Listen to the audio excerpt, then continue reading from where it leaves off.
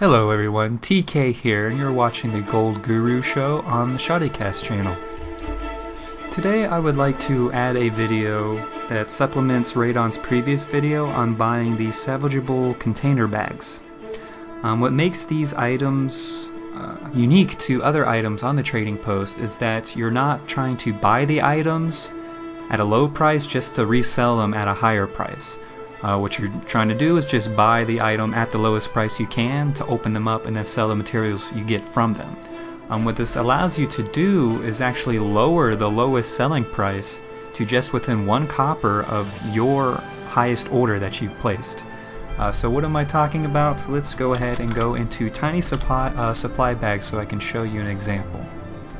These are actually my current favorite bags to buy and resell, because they do have some of the best materials, or the best selling materials at least, that sell for quite a bit, and especially these jute scraps. A lot of jute scraps come from these bags, as well as these onyx slivers that I think only actually come from these bags. It may come from other ones, but especially this one.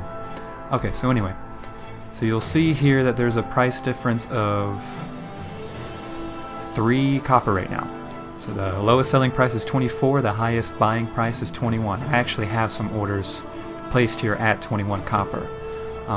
So what I could do is actually lower the lowest selling price down to 22 copper. That's just 1 copper above the highest selling price. Now highest buying price, sorry. Why would I want to do this? Well, it effectively does 3 different things. It keeps other buyers from placing orders at a higher price than you. So if someone came around and wanted to start another tier at 22 copper to fill their orders quicker, well, they would still be able to do that. But if I effectively lower the price here down to 22 copper, which I can actually do right now, let's go ahead and sell some of these bags. Let's sell 50 of them at 22 copper. So we're going to sell that. Alright. Let's go back to tiny supply bags. Oops. Tiny supply bags. Alright. You'll see here that there's only a 1 copper difference here. So again, that keeps other buyers from being able to post above you. Since the ceiling is 22, they can't go any higher, since they can't match. Alright. What this also does is it will fill your orders quicker, because sellers will see that 1 copper difference. When they see that 1 copper difference between the lowest selling and the highest buying, they'll be like, well, I can lose a few copper and sell my items instantly and fill that order for them, or I can just, not pay attention and wait, possibly wait and sell my stuff on the trading post at the 22 copper. So if they're not paying attention, they could still do that, but if they are paying attention and they want their money right away, they would sell at the 21 copper, thus filling your order quicker. And the final thing this does is it gives you the option to buy bags instantly, because there is only a 1 copper difference. If a lot of sellers are selling at the lowest price, so say there was like 500 available here, you can go ahead and buy some of those bags if you felt you wanted more bags instantly instead of having to wait for your orders to be filled. So if you're a little impatient, sometimes I am, I know, then you can go ahead and buy some of those. Since there is that only 1 copper difference, you're not going to be losing much money at all. But I would suggest that you don't buy all of them, because you want to keep that tier there as long as possible, since you don't want anyone sneaking and putting in their orders at the next tier. Now you could effectively even lower the price of bags by pretty much doing the same technique.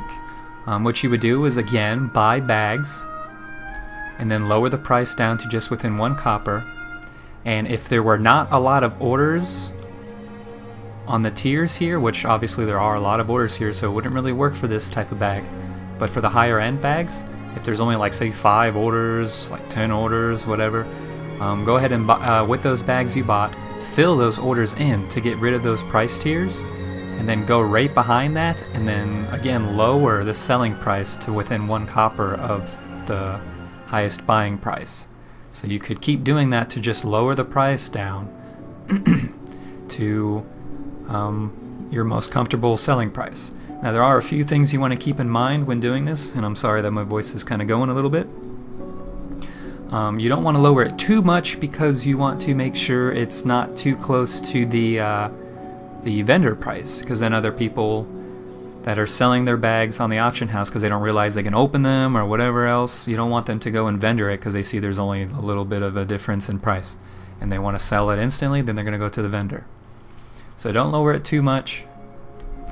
And then also when you are lowering the selling price, be sure that you're adding more than just like one bag to a tier as you're lowering it, and don't skip all the way down to the final tier, just all the way down, because if that gets filled, or if someone buys that listing, then it's going to shoot right back up to the high price, allowing other people again to post above you, and they will do that because they see that they have a lot of room to move up. So make sure that you gradually lower the selling price down to the highest buying price. But anyway, that is it for me. Hopefully you understood what I was going on about. I know it is somewhat of a difficult concept to get, but if you do have any questions or comments, feel free to leave them down in the comment section down below. This has been TK for the Gold Guru on the ShoddyCast channel. We will catch you later. Craft. It was low. It was a 5% cut they would take on anything you sold. So anything you sell, they're taking 5% on the top just before you get mailed the money.